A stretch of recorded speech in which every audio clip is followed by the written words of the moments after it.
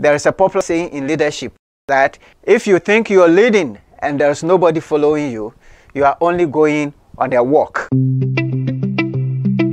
On this platform, you are going to learn principles of leadership. You are going to encounter different leaders. You are going to learn about how you can grow as a leader, how you can make an impact. My name is Samuel Eyim, and I'm the host for the leadership platform. I am a leadership coach, a lawyer by profession, a John C. Maxwell certified coach. I have been in corporate life in senior positions for several years, and now I run the Center for Transformational Leadership, where we train and coach leaders to become better leaders. And I invite you to go on a journey with us as we discuss the subject of leadership in the coming weeks. This and every Saturday, you have opportunity to ask questions, share your views on important leadership matters.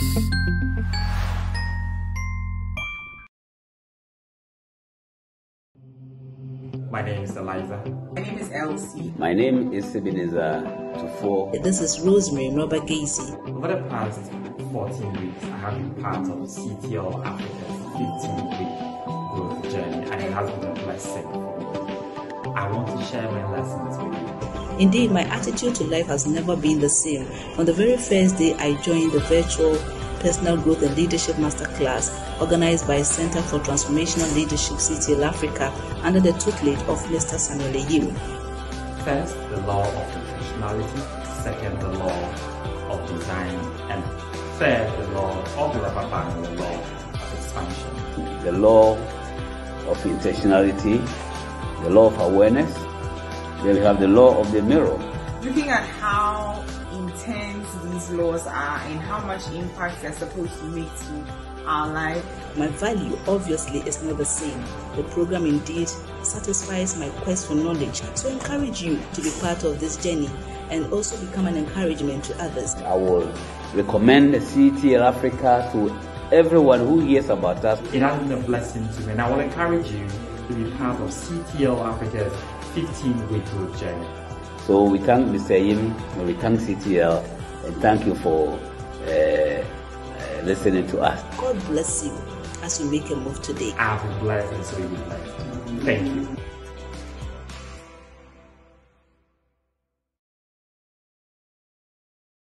Hi dear friend, my name is Samuel Eyim, and I'm the CEO for the Center for Transformational Leadership. And I'm bringing to you the growth journey. We've set aside 15 weeks of growth to help you to be intentional about your growth. Where do you want to reach in your leadership? Which area of your life do you want to grow in? Growth doesn't just happen. It has to be intentional. So in these 15 weeks, we're going to have a special coaching sessions with you to be able to grow to where you want to grow. And to be able to grow yourself, you need to know yourself. A lot of us are not achieving the maximum we can achieve because we have not invested in our personal growth. We're going to help you in all and more within these 15 weeks. Every week we'll have a session with you. This program is limited to only 15 people. We're going to have 15 people for 15 weeks, and we're going to learn 15 great growth lessons on this journey. So make a date with us and see you on the growth journey.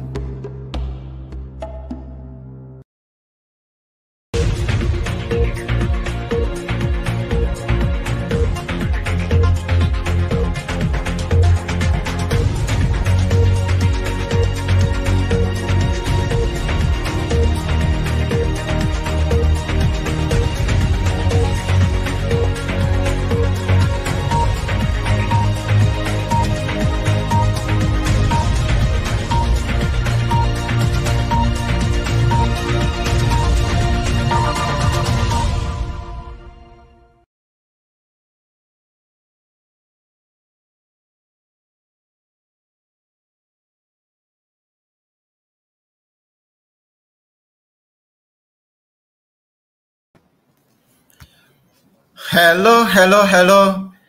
Good evening, everyone, and welcome to the Leadership Platform.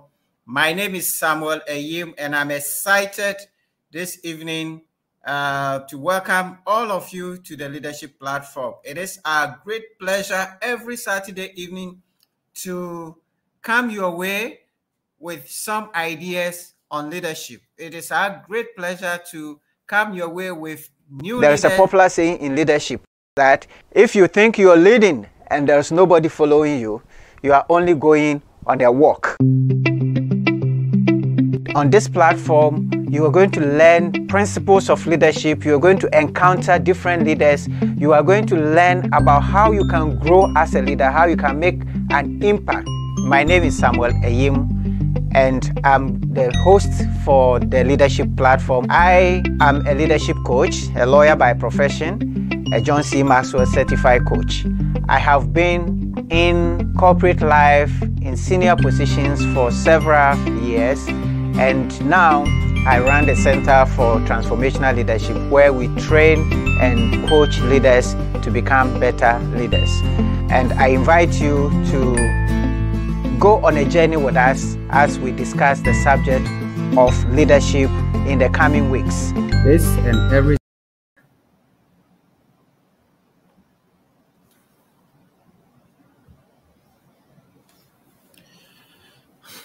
Hello, hello, hello. Good evening, everyone, and welcome to the Leadership Platform. And I trust that you are all ready for this amazing subject. It is our pleasure every Saturday evening to come your way with a new leader and a new topic, looking at different aspects of leadership. And for those of you who are interested to grow, we know that you are learning. We are going to be together for about 1.5 hours, and we will have our speaker speak to us for up to about 40 minutes, and then we'll have the rest of the time to exchange ideas, to answer your questions. And as I say all the time, we learn even more during the discussion and exchange sessions. So stay with us to the end, if you will, so that you can maximize your time with us. But for now, please introduce yourself, because it is our pleasure to tell the world who is here on the Leadership Platform. So Conrad Kakraba is here and said this will be exceptional, waiting with anticipation. Yes, that is the spirit, because we all know the speaker. And Miss Abby is here. Miss Abby, welcome. I have John Derry. What is the cost of the training, John?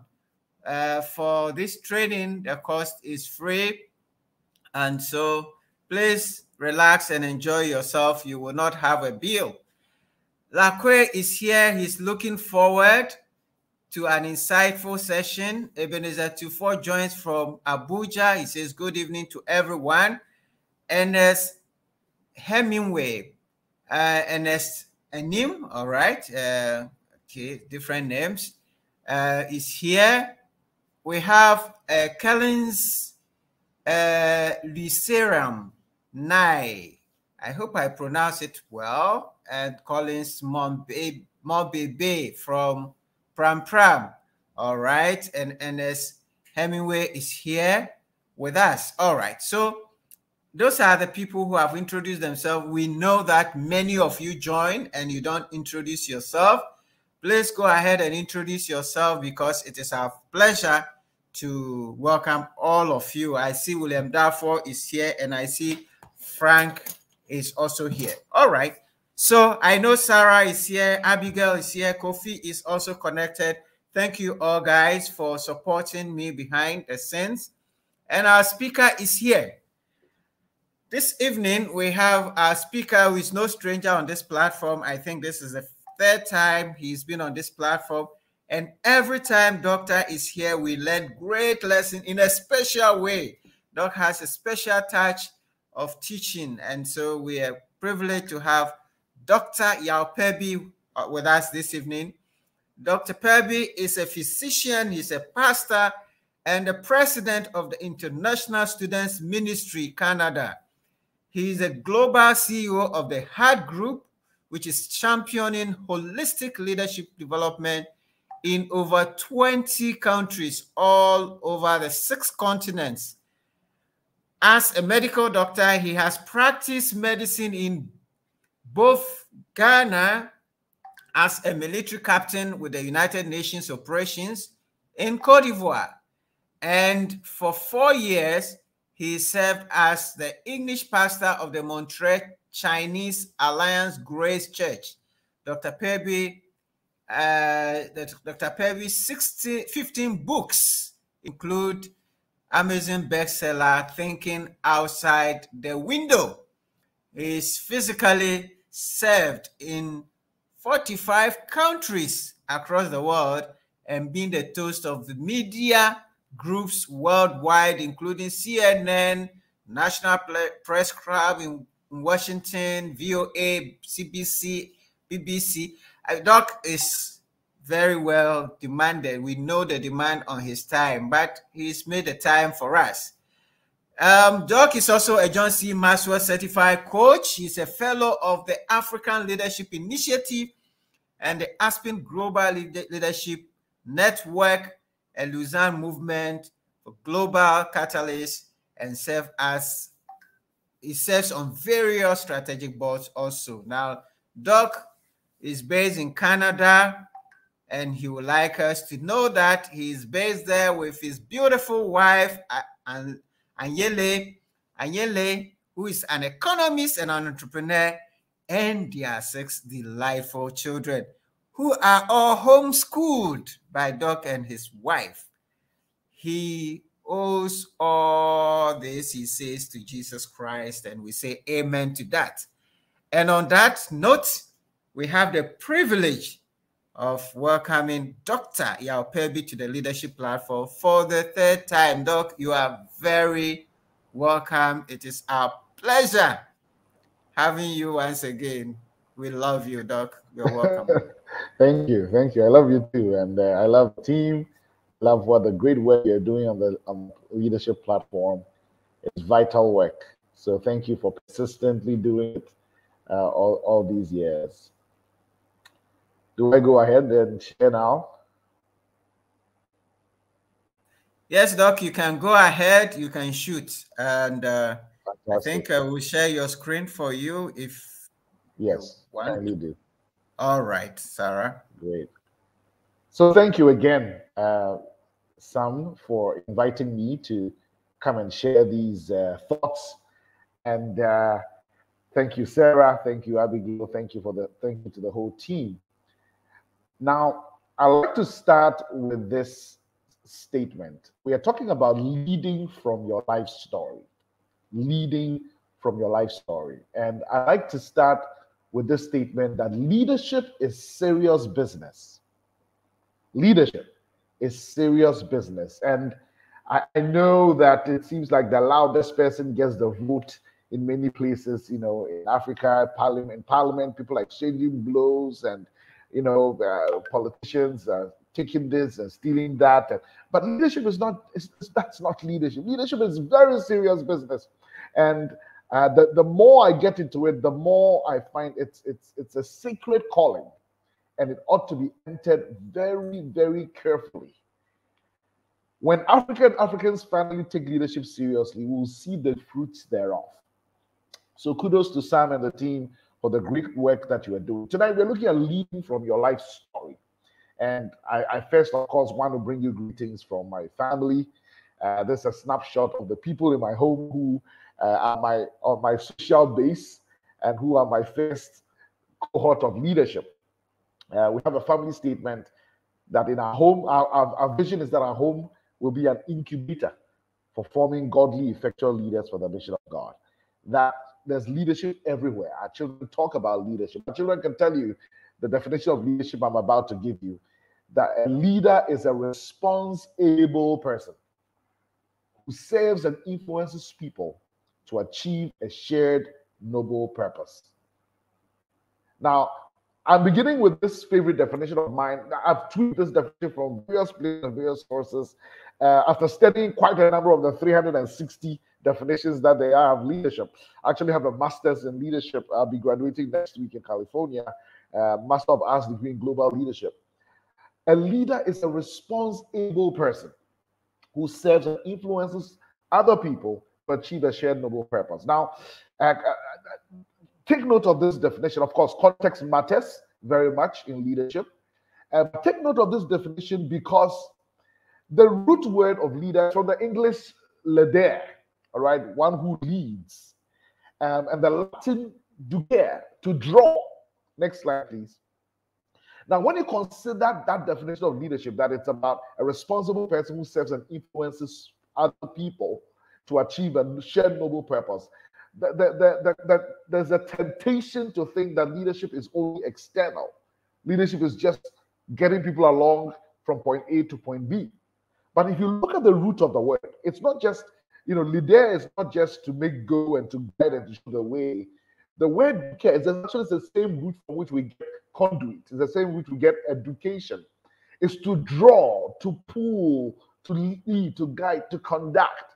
I really like that picture of to draw out. Because when you look at leadership that way, then you are drawing out the potential of the people you lead towards the purposes for which you've been called to lead. But you'd also see that leadership means that there should be a drawing out of what is within you as a leader yourself. And that's why we are talking about life story. In fact, there's a tendency to see leadership as something up there or out there. Next slide. But really, from the Latin root we just looked at, to care, leadership is a drawing out, not just of people and their potential and their purpose, but of our own selves. To pull out our best leadership is to live by our life stories. Where Oliver Holmes put in a way I love. He says, what lies behind us and what lies before us are tiny matters compared to what lies within us. Jeff Immelt, who took over General Electric at a point, says, leadership is one of these great journeys into your own soul. Have you ever thought about leadership that way? That's why I began to say leadership is serious business.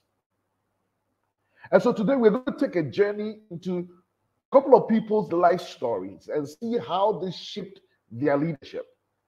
And we're going to throw the searchlight on our own lives and ask, how can we reflect on our own life stories and reframe them so that we lead from that place of strength and familiarity, a place we've been shaped to impact the world in a unique way. Many of us are trying to learn leadership from books and trying to list out all the great characteristics of leaders, and I want to talk like Obama, I want to walk like Mandela. That will not bring out your best leadership. Your best leadership is going to come from your life story.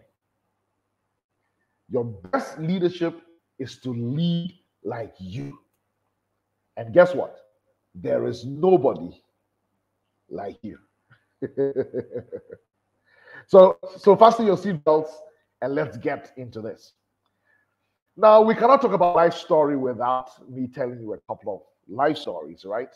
And the first example I'm going to give is a global one, from the life of Howard Schultz. Many of you may know him for Starbucks, right? So I'll give you a bit of his background and why his life story has shaped Starbucks into the global company that we know it today. But but I'm glad that many more Ghanaians and Africans are penning down their life stories. I want to be able to tell many of such stories that have been documented, not just an answer. Somebody told somebody that that I heard that about this person. I want to see it documented, then we can share it, with confidence, right? So this last week, I asked Nana Damoa, who runs the Book Nook store, an online bookstore, to give me a list of all the Ghanaian autobiographies he has in stock. And we'll share the link with you so that you can go to that place and choose. These are some of them. You can see Sam Jonas' book. You can see Dr. K. Ebuzie. You can see Kwame Nkrumah's. You can see, and now UT Bank.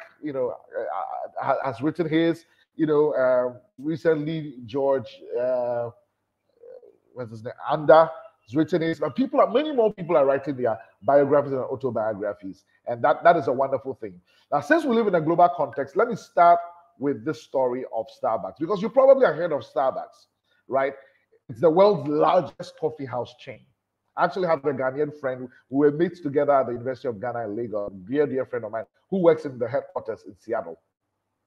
Now, Starbucks is ranked 114th on the Fortune 500 and is the 288th company on the Forbes Global 2000. Now, as of November last year, so we're just talking about 7-8 months ago, the company had 33,833 stores in 80 countries. 33,833 stores in 80 countries. Not bad, eh?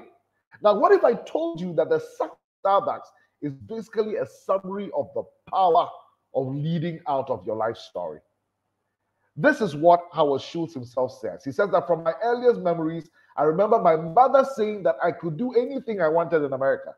It was a mantra. But you see, Schultz's father had the opposite effect. He was a truck driver, he was a cab driver, he was a factory worker. He had about 30 different jobs he did and never earned $1,000 a year. So Schultz watched his father break down while complaining bitterly about not having opportunities or respect from others. Now, this is a big thing that happened. As a teenager, Schultz clashed often with his father. He felt the stigma of his failures. He said, and I quote, he says, I was bitter about his underachievement and lack of responsibility. I thought he could have accomplished so much more if he had tried. And so Schultz was determined to escape that fate. He said, part of what has always driven me is a fear of failure. I know all too well the face of self-defeat. So feeling like an underdog, Schultz developed a determination to succeed. All right, please go to the next slide. You know, so in the first place, that's a typical, no, maybe you went a step ahead. Go back to the one with the Starbucks coffee. Because in the first place, when the story of Starbucks success and Howard Schultz are so related that, in fact, when I began to study the story, I was surprised that Howard Schultz did not found Starbucks. He's not a founder of Starbucks. Starbucks was actually founded in 1971 by 3 other guys, right, who sold it to Schultz in the 1980s. But leading from his life story has absolutely shaped Starbucks into what it is today. So I give you a bit of background of how his mother thought and how his father behaved. But in the winter of 1961, Schultz was just 7 years old. He was throwing snowballs with his friends outside their family apartment in New York. They didn't even have anywhere. Actually, it was a federally subsidized building. And his mother yelled out to him from the 7th floor apartment, Howard, come inside. Dad had an accident. Now, what followed is what has shaped Schultz's life and has shaped Starbucks. He found his father in a full leg cast. He was sprawled in the living room on the couch. What had happened was that while working as a delivery driver, he had fallen on a sheet of ice and broken his ankle. Guess what? As a result of that, he lost his job and the family's health care benefits. Schultz's mother could not go to work because she was 7 months pregnant. The family had nothing to fall on. Many evenings, Schultz says he had his parents arguing at the dinner table about money and how much they needed to borrow. And if the telephone rang, his mother would ask him to tell the bill collectors that Mommy and Daddy are not home. You see, all of this was shaping him. So Schultz vowed that he would do things differently. And as you can see the quote under there, he dreamed of building a company my father will be proud of. And because of this, Starbucks has been built in a way that it provides all its employees with healthcare benefits. He literally, I don't think he even realized that this is what the dream was going to do. But he wanted to build a company his father will be proud of. And so, if you can click the slide again, he says, my inspiration comes from seeing my father broken from 30 terrible blue-collar jobs. The slide with the graph. This was November slide. Quarter 1, 2021, January slide. They had 32,000 stores then, but by the end of last year, they have 33,000 stores. Can you click it again? You see this quote from Schultz. He says, my inspiration comes from seeing my father broken from the 30 terrible blue-collar jobs he had over his life, where an educated person just did not have a shot. My friends, Starbucks is what it is today because Howard Schultz decided to build a different kind of company from his life story. I mean, employees at Starbucks are the happiest people. And this is a picture from one of the stores. This was some news when they heard that they could be unionized and things like that. But if you go to if you click again, this is another quote from Schultz. He said that event, that his father falling ill, his father hurting himself, and them losing everything. He said that event is directly linked to the culture and the values of Starbucks. He said, I wanted to build the kind of company my father never had a chance to work for, where you would be valued and respected no matter where you came from, the color of your skin or your level of your education. Offering healthcare was a transforming event in the equity of the Starbucks brand that created unbelievable trust with our people. We wanted to build a company that links shareholder value to the cultural values we create with our people. You see, unlike many people from humble beginnings, Schultz that is proud of his roots, and he credits his life story with giving him the motivation to create one of the greatest business successes of the last 30 years. The last time I was here, I talked about leading from out of self-awareness. The last time or the last two times, I forget. Leading from self-awareness. And I shared about 18 things we need to be aware of. Our identity, our purpose, our core beliefs and worldview, our values, our emotions, all these things. One of the things I mentioned was it's important we are aware of our history, our life story. And so that is what we want to delve into, as you have heard the great example from Howard Schultz himself. And some of you maybe need a little reminder. I gave about 3 or 4 definitions the last time we met and talked about self-awareness, but let me give you this one. Next slide, from Northhouse an academic. He says that self-awareness refers to the personal insights of the leader. It is not an end in itself, but a process in which individuals understand themselves, including their strengths and weaknesses and the impact they have on others, and come to grips with who you really are at the deepest level. And I really love Nadine Said's succinct words, because like I've told you from the beginning, many of us want to read books to succeed in leadership. We want to learn methods. We want to learn philosophies. We want to copy people's styles. But self-awareness is the first chapter in the book of leadership. First, self-awareness is the first chapter in the book of leadership, which is why we are focusing on it tonight. Please don't run around trying to copy others. Know yourself, including your history, your life story, and leverage that to be the best leader you could ever be. And there may be nobody who's ever led like you, as I'll show you later on as well. And one of my friends, Reverend Ikuya, this is a book of hers. I love it. If you haven't read it, you must read it. It's one of the best written Ghanaian biographies ever. And I was having a conversation with her last 3 weeks ago, and she said, you know, my life and leadership are inseparable. My life story and leadership are inseparable. Of course, they are inseparable. And that is the essence of what we're talking about today. So I have a course that I teach on leading from your life story, and I usually have about 4 objectives for that course. But today, because of the time, I have 2 main objectives for this presentation and for this discussion. Number 1, I want to reclaim leadership from this esoteric, otherworldly experience, all right, and ground it in your life story. Your best leadership is to lead like you. Okay? I'm not saying leadership theory is not important. I'm saying that all of that must be in the context of your life story, because there's nobody like you. And your best leadership, I'll give you about a number of reasons why you must lead from your life story. So I want us to reclaim leadership from this out there kind of thing to let's ground it in our story. And I want to provide 1 tool. I think I'll give you maybe 2 tools, but at least 1 tool to practically explore, your life story as it pertains to how to lead effectively from that place. All right. So let's do this. Now, some of you may know this man, J.H. Kwabena Nketia. He was emeritus professor. He died yeah, I think 2, 3 years ago. He happens to be my grandfather, my mother's father.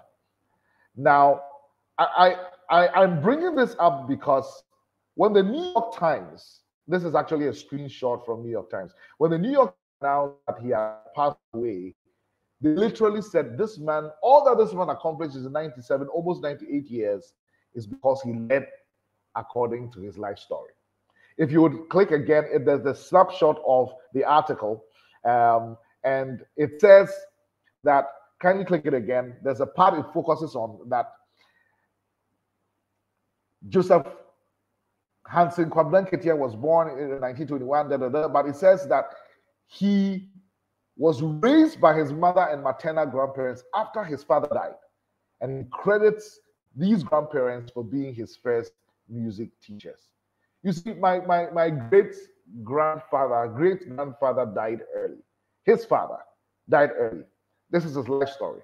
And so he was literally raised by his grandmother, actually, because the mother actually sent him to his grandmother, who started teaching him Akan traditional songs. His grandmother, my great-grandmother, was a leader in the Adwa group, all right, featuring a female chorus and male drummers. Now, one person who's written my grandfather's biography says this, and I quote him. He says, the lived and embodied knowledge of informal education from his mother and maternal grandmother generated and sustained a lifelong interest in indigenous cultural systems, while the European-based education he had provided the platform for scholarly languages, protocols, discourses, and bases at home and abroad. So you see, all of your life comes together to make you who you are. This picture you see now, it's my grandfather with Kwame Nkrumah, because when Kwame Nkrumah came on and wanted to really tie us together as a nation, he knew the importance of the arts, right? And so he got my grandfather to, write a couple of songs, and together with Ephraim Mahmoud, they did things together. Now, the interesting thing is that, well, there are many interesting things, and of course, around that time, Ghana was emerging, and so they wanted people who were scholarly, but people who knew our culture and could, knew our drum language, knew all of that, and could make us authentically Ghanaian, right?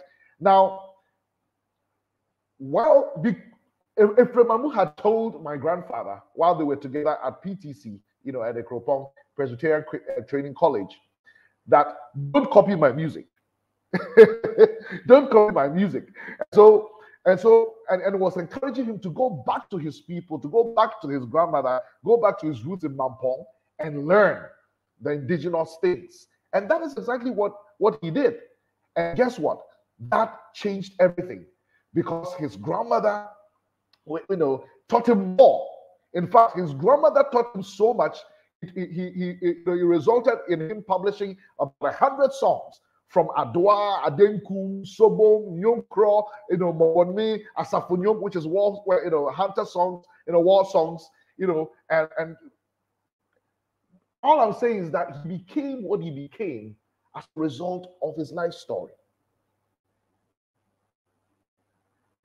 shaped by his maternal grandmother. So when Professor Kofi Abrefa-Bizia, of course, he became prime minister later in Ghana, 1969 to 1972. But when they started because Legon had just started, and when they started the Department of Sociology, Buzia invited my grandfather to come from Ekropong to Legon. That's how he got to Legon. And of course, Legon provided a great platform for him to do research, and soon he was known around the world for his work.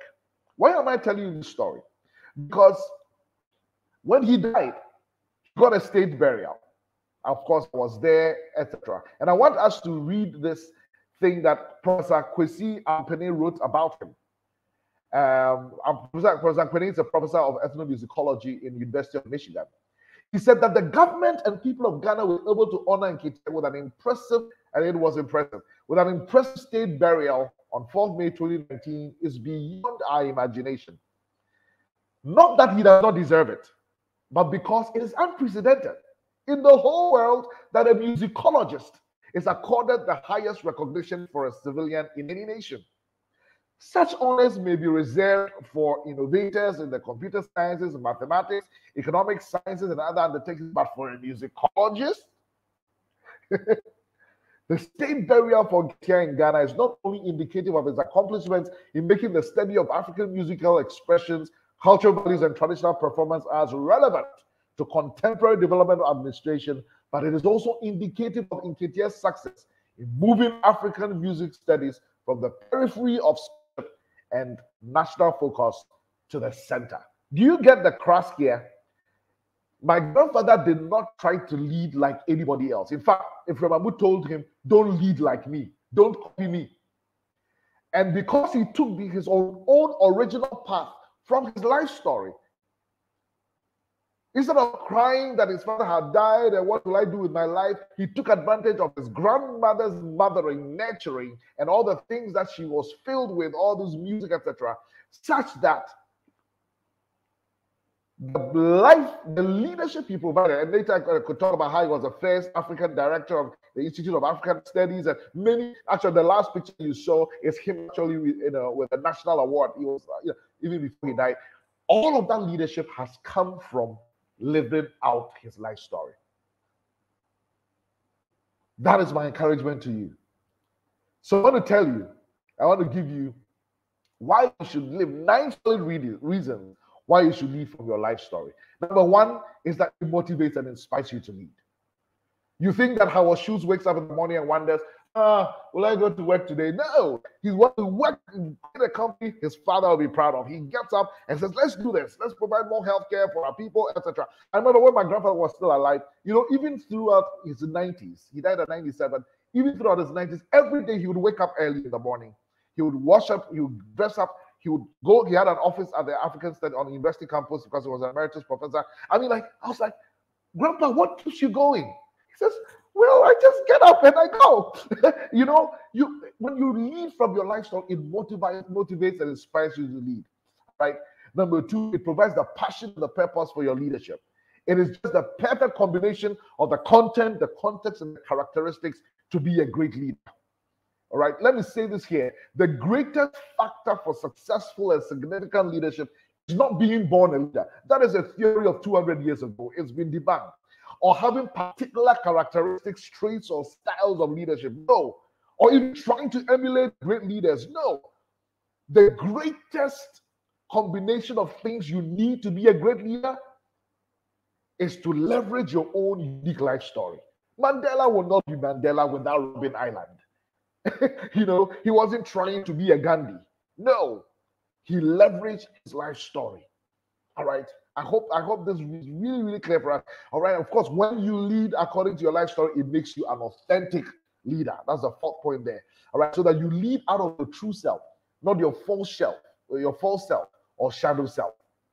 Number 5, when you lead out of your life story, it ensures that there's no personal or peer or public pressure. And you also have sustainable leadership success.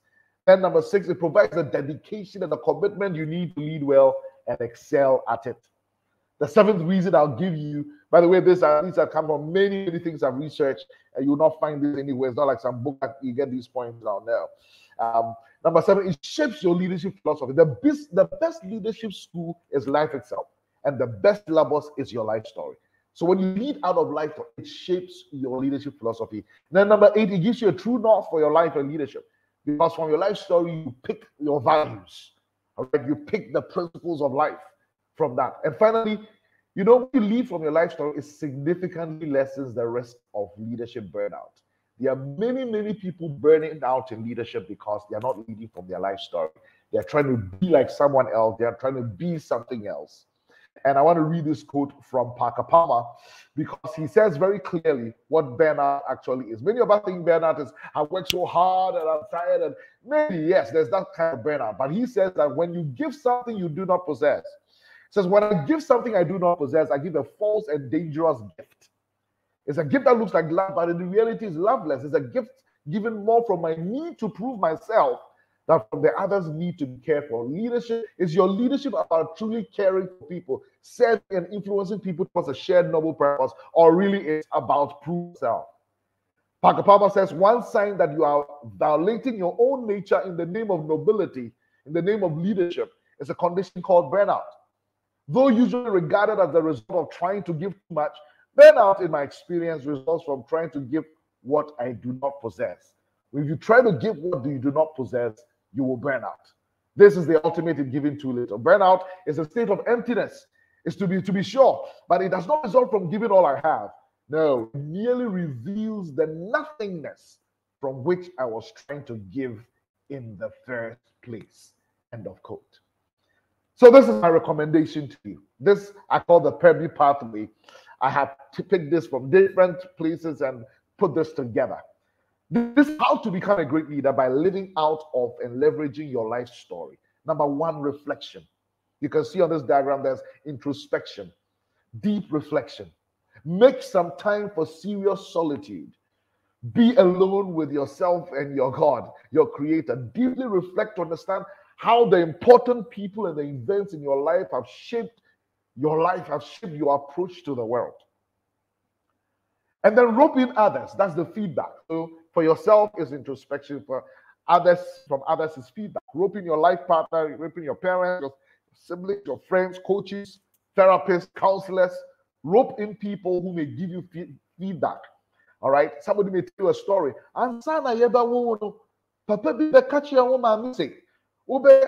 You know, prophecy, all of that is part of where we must look for our life story, our leadership.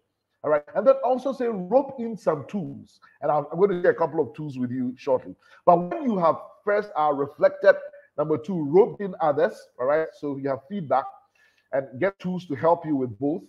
And then number three is to reconcile your story. All right. So you need self-understanding. You can see that there are all these steps. You need self-compassion. All of these things towards this self-realization so that you have success and significance. When in the reconciling of your story, embrace all of your life story. You know, don't try and polish it. In fact, I love one preacher I had said that God takes your mess and makes it a message. All right. There are some people without their mess, they won't even be known in the world. All right. So don't try to bury your past or mask it. It's all part of your life story, and God will use all of it, the good, the bad, the ugly. All right. So reflect, rope in others, rope in tools. Number three, reconcile the entire story. All right. But this is the most important part, is literally the lever. Reframe your story. Learn to reframe, especially the negative aspects of your story. Reframe it in a way that makes you to leverage it. Robin Island, for all these years, guess what? Man reframes it. Gandhi, suffers, discrimination in South Africa as a lawyer. Gets that galvanizes him. He says, I'm going to India. Something has changed, with the way the British treat our people. Reframe. Let me quote Bill George. He has an amazing book called True North. If you've never read it, it's a book you want to read. He says, the difference with authentic leaders lies in the way they frame their stories. Reframing our stories enables us to recognize that we are not victims at all, but people shaped by experiences that provide the impetus to become leaders. Our life stories evolve constantly as we shape the meaning of our past, present, and future. End of quote.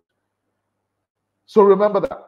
Reflect, rope in, reconcile, reframe your story, and then run your life and leadership from the premise and the power of your life story.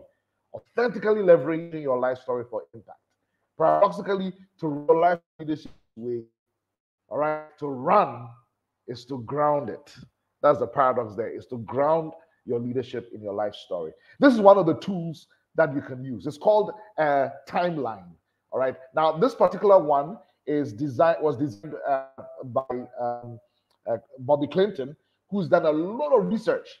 I think he's researched on 5,000 leaders, historical, biblical, contemporary leaders, and he's seen that this particular one, he talks about it in terms of ministry, but you can remove the word ministry and put leadership there. All right, or even put service there, because service is leadership is service. So you can say your leadership timeline. The first 20 years is the sovereign foundations. A lot of things you don't even determine, right? But God telling where you'll be born, who you'll be born to, and even the negative things that happen, like Oprah. Oprah is who she is, and I'm not saying it's never a good thing to be abused, but Oprah has been able to reframe that abuse story and has become the Oprah that she is today. The first 20 years or so of your life is the sovereign foundations. And then the next 3 to 6 years, trying to transition into leadership. All right. Phase 2 of your life from the ministry foundations or the leadership foundations is the growth leadership growth. All right. The first 5 to 10 years, you're still learning to lead. Many of you don't realize that your best leadership is actually now going to start, now that you are in your 40s. All right. That's where competent leadership actually begins, mostly in your 40s. So life does not begin at 40, but it certainly takes on a different level altogether from your 40s. All right. Right up to, where you have, especially in your 40s, 50s, you have now realized what you're good at, what you're not good at. Hopefully you reflected enough on your life story to know how best you are to lead. Right? And come finally to a place, probably in your 60s, 70s, where there's convergence, where everything in your life has come together, and it's like you are giving wisdom back to the world. So we can share this. You can actually design this. Can you show the next slide? It's basically following that timeline, but you can draw a chart, all right, a table, and just reflect on the things that are happening in your first 20 years. And then from age 20 to 30, some of you, that's where you're going to end. Some of us 30 to 40, because that's how old we are. Some of us 40 to 50. If you're above 60, you have got to look at that as well. And then look at the critical incidents that have happened in your life. The people, the events, and the experiences that have had the greatest impact on your life and leadership, and how all of this has shaped you. All right. So let me ask you some questions you can think about when you do this exercise. Where in your life story, which experiences have you found the greatest inspiration and passion for your leadership? Can you connect the dots between your past and your future to find the inspiration to lead authentically? What have been the key turning points in your life? I mean, for me, for example, that accident in Cote d'Ivoire was a key turning point in my life. All right. I see you on the next slide already. That shows the critical incidents. So think about these things. Yes. What have been do the failures or disappointments you've experienced in your life constrain you, or have you been able to reframe them as learning experiences? These are things you cannot do in a hurry. I'm just pointing them to you to make time later on and go through. All right. So that next slide there shows you how this is from Bill George's book, the one I just showed you, True North. And he also divides life into 3 phases. There's a preparing for leadership, 0 to 30, 30 to 60 is leading. And there are ups and downs in that. There are down times, what he calls crucibles. We all go through those fires, those tests. And then he calls this generativity from 60 going. You are not done, man. Think about it. Colonel Sanders started Kentucky Fried Chicken when he was 66. Who told you your best life is over before retirement? No. In fact, Bobby Clinton, in his work in the leadership emergence theory, he showed that God develops a leader over the entire course of their lives. So the other tools that can help you, if you can go to the next slide, if you've never done the disc, please, let's do that. All right. Let's talk to Sam or talk to myself, and let's help you. It's one of the tools as you draw your leadership lifeline. A disc, for example, also shows you how you are shaped. Please click it again, and so that you know what kind of leadership style that you have been wired for. Please click it again so they can see that's right. Whether you are you've been given the dominant driver style, or the influencing style, the sanguines, or the steady styles, or the compliant styles, you lead differently based on how you've been wired. Let's share with you that I myself have led in the way I have because of my life story. Recently, I started a new company, training leaders, because I looked at my life story and said, training executive leaders. So I've always trained leaders. I mean, you see me, we're in the HAT group. We've been training leaders for next year will be 20 years. And now we have worked in 25 countries on all 6 continents. I've always been like that. I saw early in my life that God had given that I wasn't just talented in particular things, because I sing, I play the piano, I do some of everything. And I realized that my gift really was leadership. So I started teaching leadership. And of course, there was a big need for it in Ghana. There still is. And so I lead through the HAT group, etc. But I realized that my last 12, 15 years of life have been in significant executive positions. All right. Like in the military, like you saw from that picture earlier on, like leading cross-culturally, like that picture you saw earlier on as well. I mean, if you look at the people on this picture, this cross-cultural thing, you know, there's a white lady from Canada, born and bred in Canada, but there's a guy from China, somebody who's Dutch but raised in Brazil. You know, there's a guy from, you know, where's he from? Colombia. I went to Colombia to recruit him to Canada. There's a lady on the bottom left from Singapore. The one in the middle is a mix of China, Hong Kong, and Thailand. The lady on the bottom right is from Vietnam. You know, went to MIT. And so I've been given all these gifts of cross-cultural leadership, etc. And so now I'm bringing it to bear in the corporate space. So I decided to start an executive education business, you know, that does executive coaching, leadership development, management training, corporate consulting, just like Sam is doing.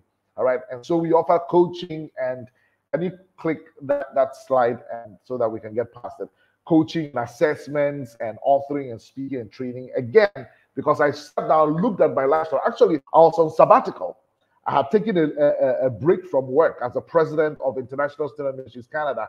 Taking a break from work, as I pondered, I said, no, God has given me such high-level leadership. I've been a military captain.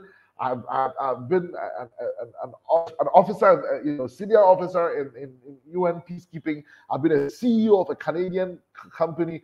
Man, I need to bring this to bear, you know, on executive leadership. So we have a vision to create authentic leaders, which is why I'm talking about leading from your life story. We want to see a global ecosystem of authentic leaders who are characterized by healthy growth, holistic success, and lasting significance. And so even in our offerings, we make sure that our relationships and resources that we offer are customized, because no two people have the same life story. As I bring this thing to a conclusion, some of you know that recently I launched this book, Africa to the Rest. And again, you will be surprised how much of my life story prepared me to write this book. I'm going to tell you all of it. But you remember I told you about my grandfather. Well, my grandfather is an academician, was an academician, and his remarkable book that was a turnaround in the world was called The Music of Africa, written in the 70s. My mother also is an academic from my grandfather. And guess what? She wrote mainly about the history, the slave history of Africa. And as I reflected on my life, I realized that, wow, Music of Africa, my grandfather, history of Africa, my mother. And I realized that God had called me to lead in the missiology of Africa. There's no medical doctor that I know who's like me. So I cannot look at the best medical doctor and say, this is how I want to lead life. There's no medical doctor I know who's a missiologist. There's no medical doctor I know who runs an executive training company like the one I do. I don't know many medical doctors who have been pastors of a Chinese church, have a unique life story. And the reason, the way to lead in a way that is stress-free and most impact, I'm inspired, I'm empowered, and I make my mark on the world is by leading through my unique life story. So as we conclude, I'd like to remind you that don't lead from a book. You are a book. This is the latest exhortation I give people. All right. One of the quotes that we gave before, as we invited you to this course, was, people are like books. The cover might give you a clue regarding the story inside, but if you don't open the book, 2 stories are lost. Emily Gordon said, your life story is a gift and it should be treated as such. Don't lead from a book. You are a book. And these days, and of course, when I say, I'm saying don't just lead from other people's, learn from other people's books. Yes, of course, read the 21 laws of leadership. Yes, etc. But none of those books is as important as your life as a book. The only other book that will be most important, apart from your life book, is the book called the Bible. Basic instructions before leaving earth.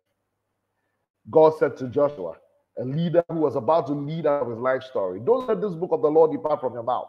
Meditate on it day and night. And be careful to do everything written in it. He says, then you'll be prosperous and successful. Don't forget that God's word, the Bible, is a mirror. And we can look at ourselves in there, including our life story. and lead from a place of authenticity. The best leadership school is life itself. And the best syllabus is your life, especially when it's connected to the God story, the grand narrative of what God is seeking to do in the world. My friends, the essence and power of leading from life story is one of the things that makes leadership such a personal thing. Leadership is a very personal, it's about the person of the leader.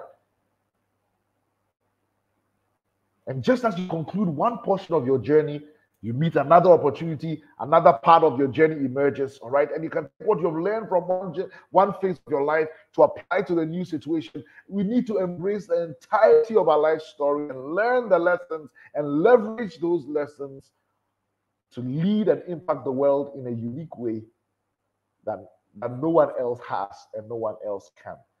What a fascinating paradox that the outward journey of serving and influencing others actually begins with a leader's own journey inwards and backwards, drawing from the power of their own life story. Thank you very much for listening to me, and I'm excited, eager to hear the questions and comments and contributions that follow.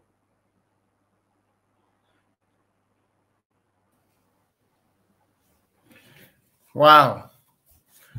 I was just glued to just listening to the doc and sharing all those stories. And it's really, really, really amazing presentation. Thank you so much, Doc.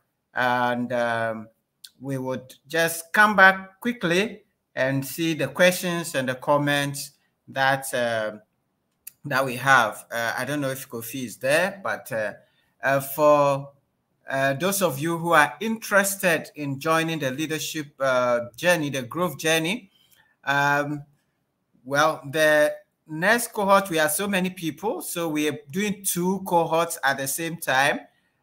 So we still have room for a 5th cohort. So the 4th and the 5th are running concurrently. So we have some more room. More than 15 people have joined, so we need to open another one. So we still encourage those of you who have not registered for the leadership growth journey. We are having the 4th cohort is starting next week on the 7th, and we are starting another one on the 8th if we have enough numbers, but we have more than 15 already, so we're breaking that into 2. So please take advantage, don't miss the boat. This time there's a boat of 2 coaches running concurrently, great learnings where you can also draw some ideas to build on your life story as we've been told. Thank you so much, Doc, for this wonderful presentation. All right. Okay, let's see who is in the house. I have Christopher. He says, good evening, joining from Koforidia. Thank you. Rose Odai is here, and I can't wait. You've heard Doctor. Douglas says, good evening. Greetings from Accra. That is Total Life Changes. Amolamte is here.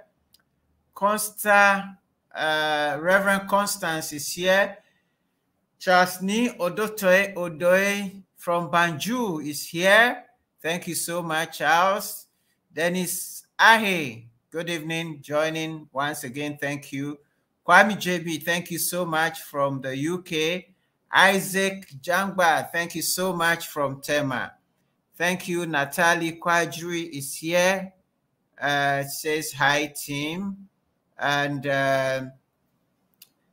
really, we have Martin Atiako Frando is from Asimfosu is here.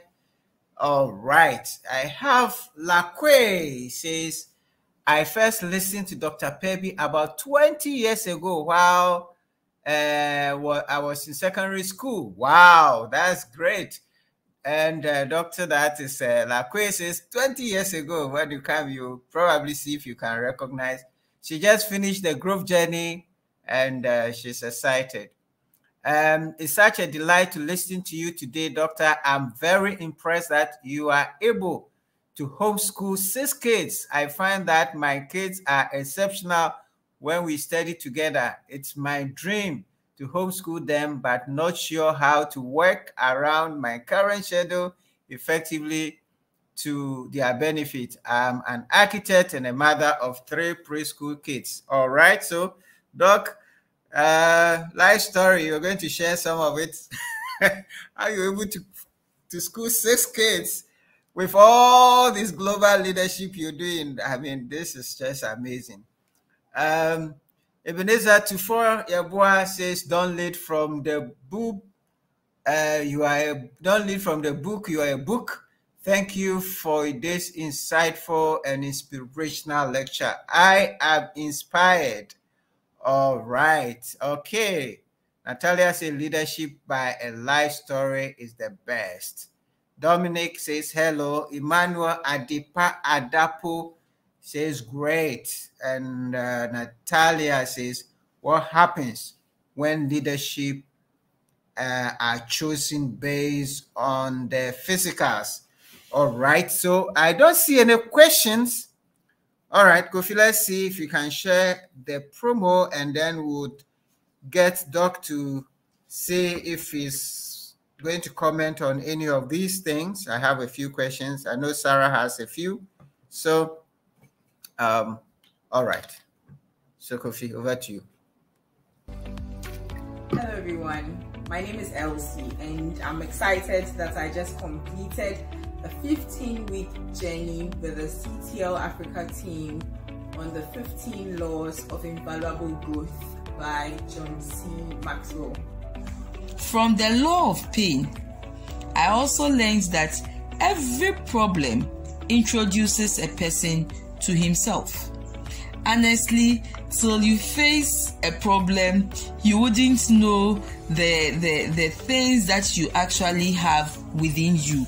The journey for me personally was a wake-up call. Before I joined this journey, I wasn't actually learning at all. I wasn't adding any logic to what I knew. So the law of trade-off is saying that you have to give up to grow up. So things that I think are not going to have maximum impact on my life, I have to trade them off. I want to grow. I am not stopping now. I am continuing. And as far as I'm concerned, like it says, you cannot give what you don't have. I definitely will have to give what I have learned off to others and then get more so that I can continue giving. I am not going to be a reservoir. I am going to be a river, and therefore I'm going to continue learning to be able to give of my best. Ordinary people can achieve extraordinary results on a consistent basis if they have a system, if they have a plan.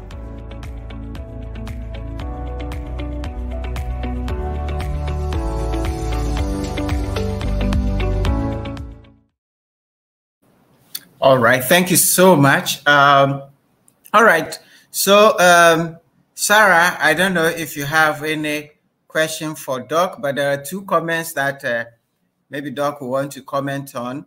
Lakwe, who heard you 20 years ago, is trying to homeschool 3 kids, and he doesn't understand how you homeschool 6. As part of your life story, maybe you want to share. I think Natalie talked about people choosing from their physicals. But let's hear Doc if he has any comments on those 2 comments, and then Sarah will bring you in to see if you have some questions for Doc. Okay, all Doc. right. Yes, that was a very interesting question about the homeschooling. Obviously, we're actually helping our children shape their own life, and they're also going to have a unique life story, right? I wasn't homeschooled, but they are getting homeschooled, and they will have their own story to tell. So what I would say is that vision is the most important thing. If you have this vision and you're serious enough about it, then the question is, what's the strategy? How am I going to go about making this happen? And it will take some sacrifices. So, for example, while I have many global roles, we decided that we'll do the kinds of businesses that will enable us to be able to be around, to be home. So my wife, I do some of the homeschooling, but mostly she does.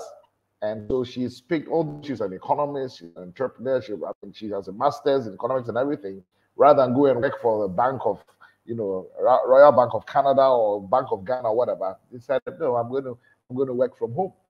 So that's one of the things you've got to think about. If you want to continue your architecture, then you cannot chase every project, right? You have to decide, all right, I'm going to take X number of projects. I'm not going to do this. I'm going to do that. I can't do this because my emphasis now is my children. And of course, there's a lot of teamwork as well, right? So what I can do, she does. What she can't do, I do.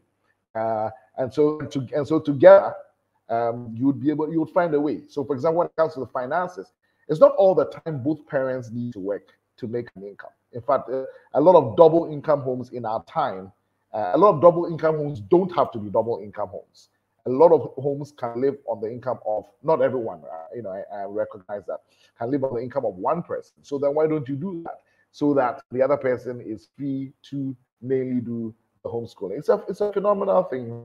So our oldest now, our oldest has now gone to high school, right? So we have 7 children now. Sam, you have to update your bio. We have 7 children, and so the oldest, since we've been in Ghana since August, we are transitioning to be able to live both in Ghana and Canada. And so the oldest is now in high school, Ghana Christian High, and so we still have 6 at home. But when we come to Ghana, because we have other responsibilities and other interests, especially entrepreneurial interests, we hire homeschool teachers to work with us.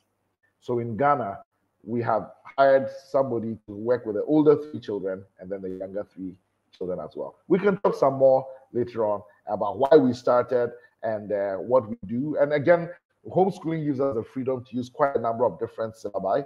So we don't just use the Canadian system or Ghana education system. But for example, when it comes to math, we use Singapore math. Nobody is better at math than the Singaporeans. They have a unique method which makes you really grasp the fundamentals. So yes, we are shaping our children's life story. And it comes from a certain experience we had in Canada and decided that we were going to homeschool. But the point I'm making is that we need to make real sacrifices if we're serious about the visions that we claim to have in our hearts. Yes. All right. Yes, Doc. Thank you so much for sharing that. The point you made about reframing your story, Doc. Yes. I think, is that not where we have the issues? Where, yes, how do you reframe the story to be positive? I mean, a lot of us have. I mean, I love the way you've been, and I like to trace back my village. And when I tell stories about my village, and people are saying, "No, you're no more in the village," I said, "No. I'm no more in the village. I'm not still no more in the village, but I should know where I came from because that has influenced who I am, and I don't have to forget it." But a lot of us want people not to know where we came from. In fact, I had a cousin. Yes. When we close, we are in the same secondary school. Yeah. When we vacate, we all go back to the village. As a secondary school, we all go back to the village. But when we come back to school, he tells everybody he went to London. Oh, I'm the only one who know. We were all in the farms, we were all in the village, and he's telling stories about London, about the Queen, and about this and so and there's so many people who want to tell a different story from what their true story is. How does this affect our influence? And how do we really reframe, especially the negative stories in our lives and draw the positive from it, Doc? Yeah, that's a brilliant question, Sam. And I think somebody has told us that negative stories or humble beginnings or things that we are ashamed about and all of that don't sell. But that's not true at all. I mean,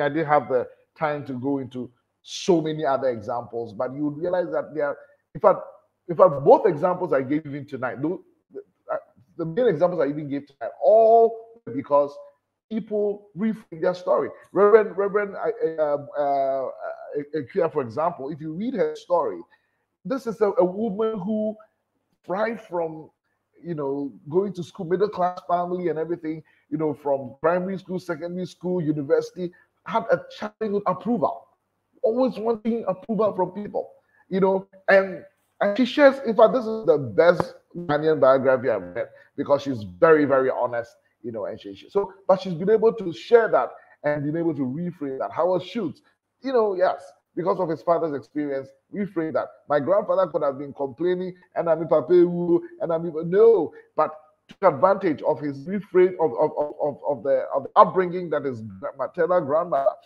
gave him, and guess what? Became a well-renowned scholar. All right. So we should not be ashamed of any part of our stories. In fact, the challenge is when we do and we try to block these things, we have emptiness. Not only is there a thickness about our leadership, there's also an emptiness about our lives. There's one coaching client that I had, top business person, but when we met, my goodness, this person was just empty, telling me about how empty. And I'm like, look, you have the latest cars, you have the biggest houses, all of that, but empty, feeling so empty. And in our coaching, we realized that this person had blocked a significant part of her life story. Didn't want to know, didn't want to remember, certainly didn't want anybody to know. And guess what? Although she had all these external things, she felt empty and something wasn't clicking in life. Now she has a new lease on life. I mean, oh my goodness. And now this person actually wants to write a book, and I might co-write it with this person, with this leader. This is a single leader. I don't want to mention, because she's a very well-known leader. And now this person wants to write a book to help other people to cure this self-doubt and this hiding of parts of her stories, because you can get as rich as she is and have as high positions as she has and still be very empty. All right. But the question is, how do we reframe? I think it starts with the mentality that no matter what bad things happen in life, good things can come out of bad things.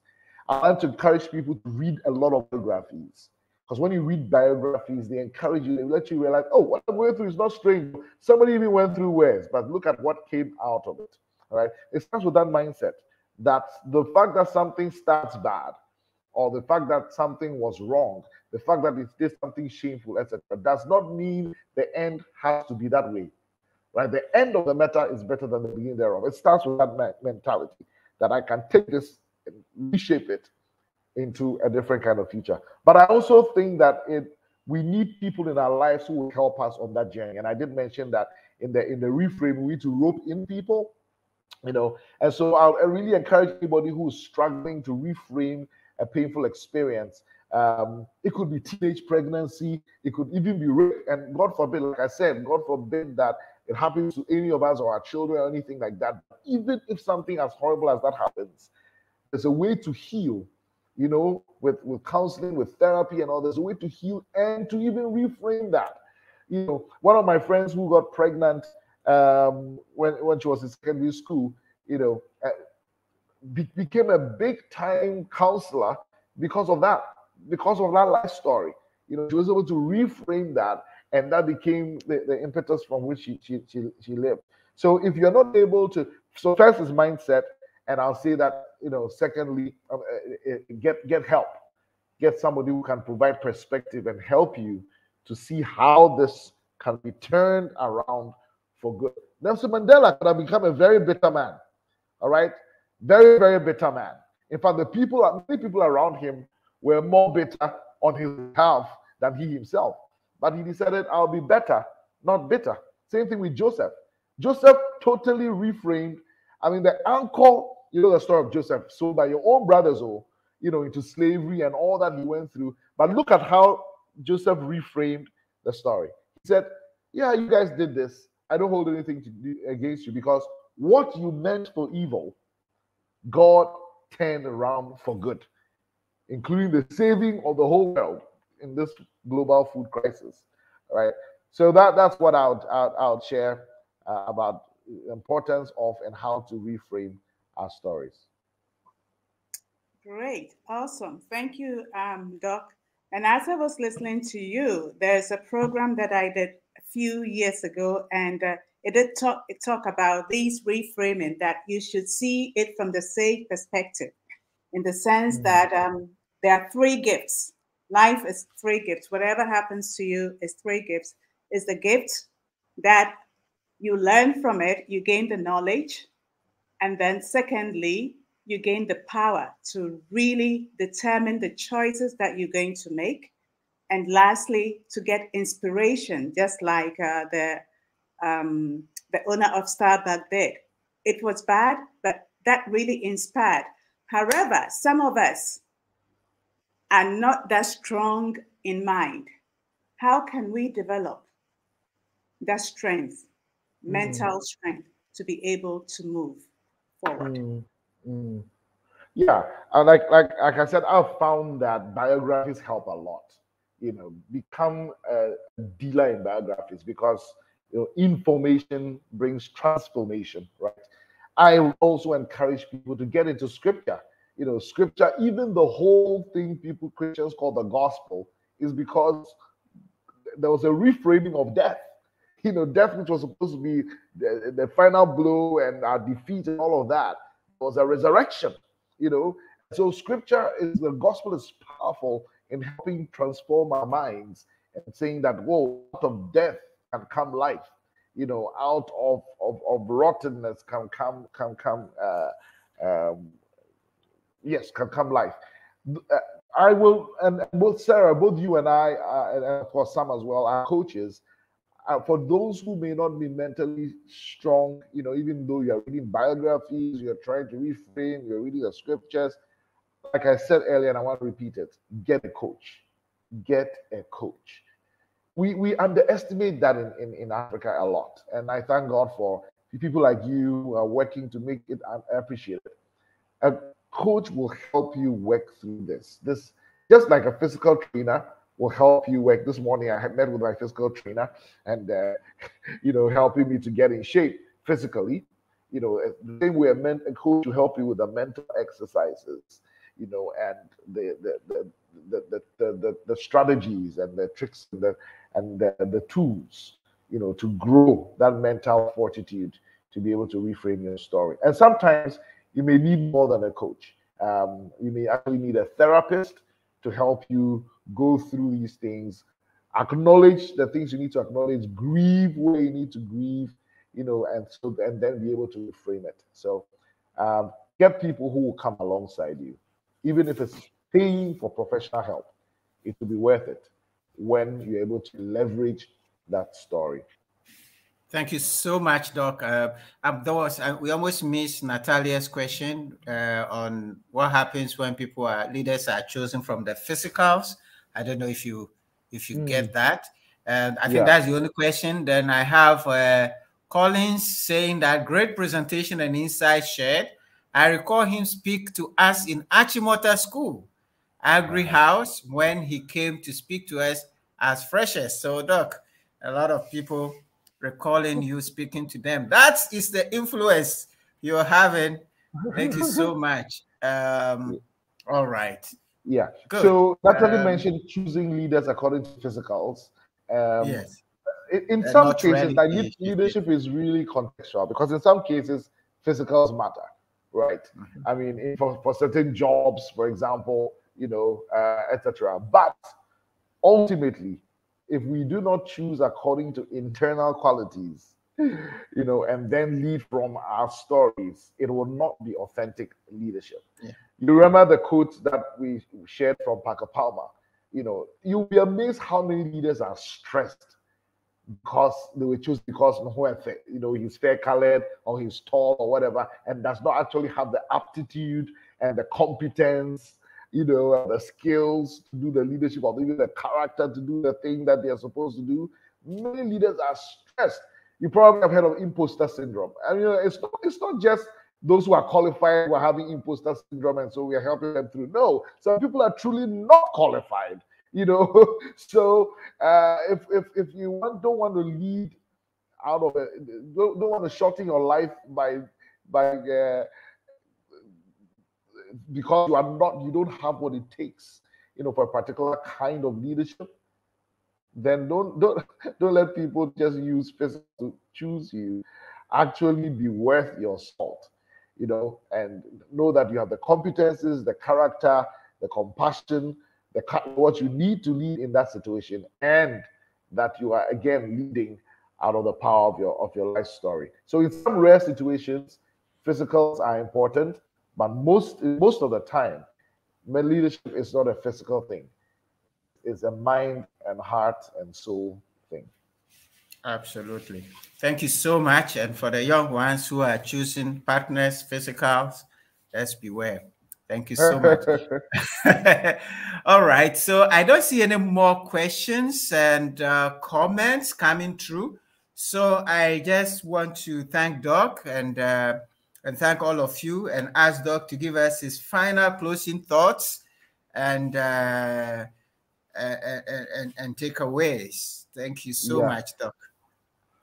Well, I want to believe we are not getting too many questions and comments, because I would hope that it's because people are actually really thinking, about these things. And honestly, these are things that unfortunately we don't hear a lot about. Absolutely. But we are moving into a place and space in the world right now where authentic leadership is the thing, especially after the global .com crisis, after Anderson, Enron, and then the global economic crisis of 2008.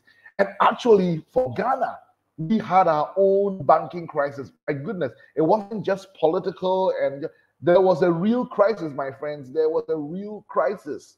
All right. And of course, there are people that have been found culpable, people that must be tried, and all of that. But be that as it may, we are really calling for authentic. Can't you see the country is calling for authentic leadership? Our generation is crying for authentic leadership.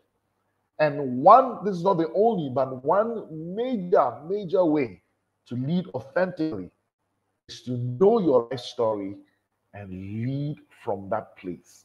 Nobody else is shaped like you. They may have your spiritual gifts, they may not have your talents. They may have your talents, they will not have your temperament. They may have your temperament and your talent, they will certainly not have your life story. And so please find the way that God has uniquely shaped you. And there may be nobody, may be the first to go that route. Now people want to be like Mandela, but Mandela had no Mandela to be like. People want to be like Gandhi. Gandhi had no Gandhi to look up to be like. All right.